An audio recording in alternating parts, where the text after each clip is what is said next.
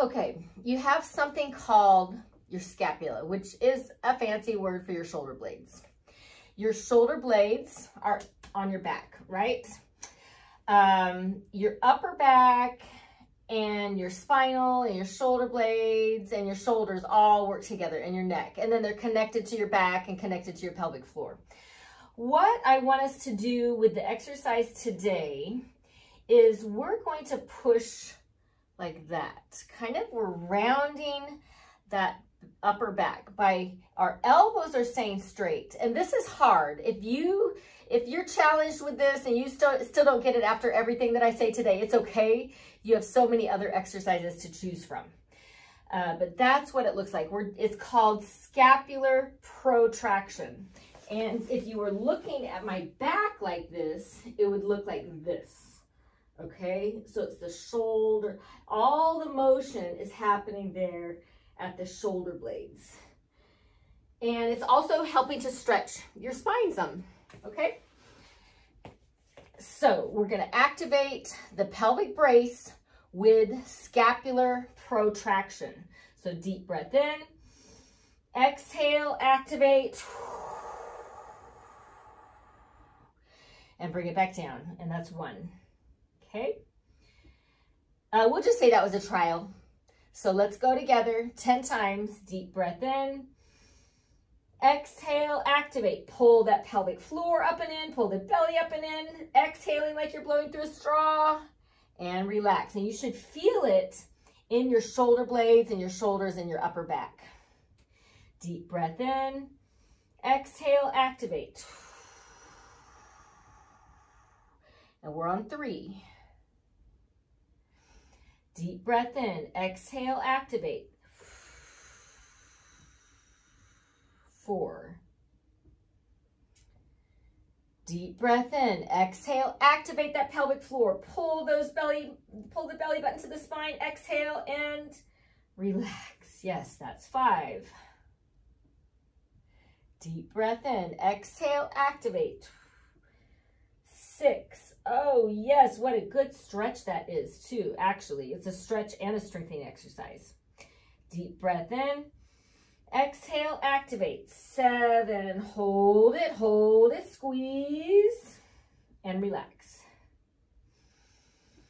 Deep breath in, exhale, activate. 8, and relax. Deep breath in, exhale, activate. 9, and relax. Deep breath in, exhale, activate. 10, and relax. Okay, now what we're gonna do, the stretch is an inner thigh or a hip adductor stretch. So basically you're gonna bring your foot, you're not gonna be able to see it so well there.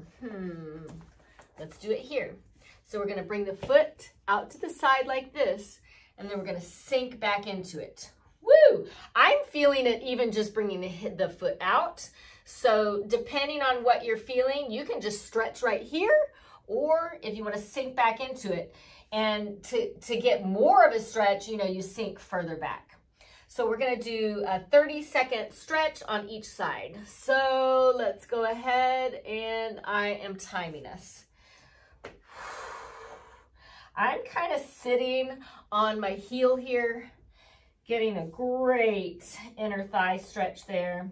Keep that foot on the ground. Ideally with the toe kind of pointed forward. My foot wants to rotate out, but I'm trying to avoid that from happening. Breathing, again, remember to breathe. It's so easy to hold our breath when we're doing these stretches. Okay, now flip, and we're gonna do the other side. So foot goes out to the side, foot is flat, toes are pointed forward. Woo! I'm feeling it there, guys. And stretch.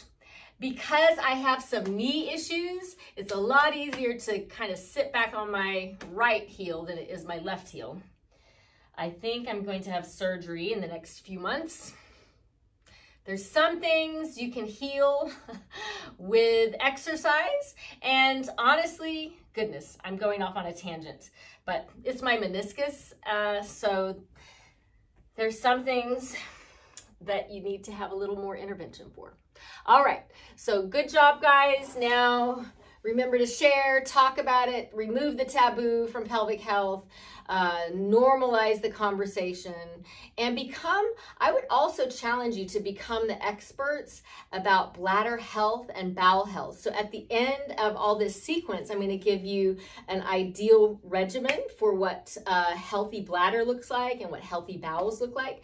And I guarantee you, there are people all around you that are having all kinds of dysfunction with their bowel and bladder.